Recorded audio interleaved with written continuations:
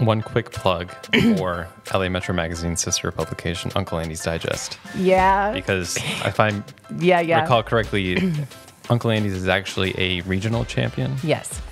And you probably know you are too. It's LA Metro. It is both. Yep. Okay.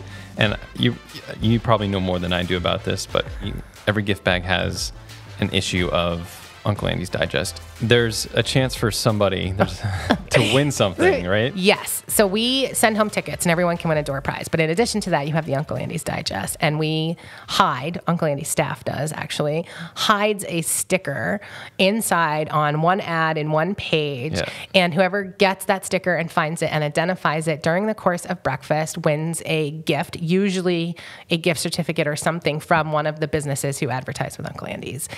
So what that means operationally on our end, I cannot tell you the nightmares that we have about this. Katie, big shout out to Katie Palmer, who deals with this stress at a level higher than anyone else. But we don't, I'm not going to say, here's the heart sticker and I'm putting it in Colby's bag and Colby's going to win. We're not going to do that.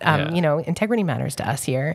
So how do you randomize the distribution of these magazines in these bags to everyone who's joining in a way that's not favorable and in a way that ensures that it's not the one bag that nobody picked up that's here at the office? Exactly.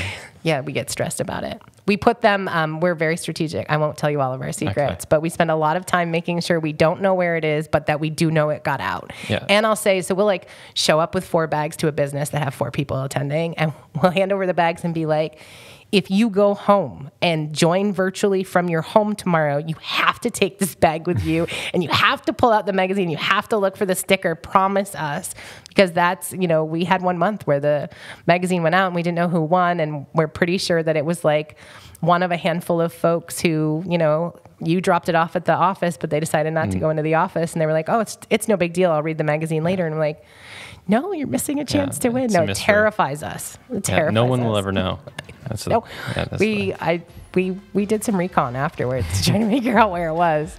Yes, and so the prize, I actually think it's this month. It's going to be Roy's Foodland. Oh, nice! Yeah, they're so great. They are. That's a great little store. I actually really love their chicken salad. Oh, yeah. I'll have to try that.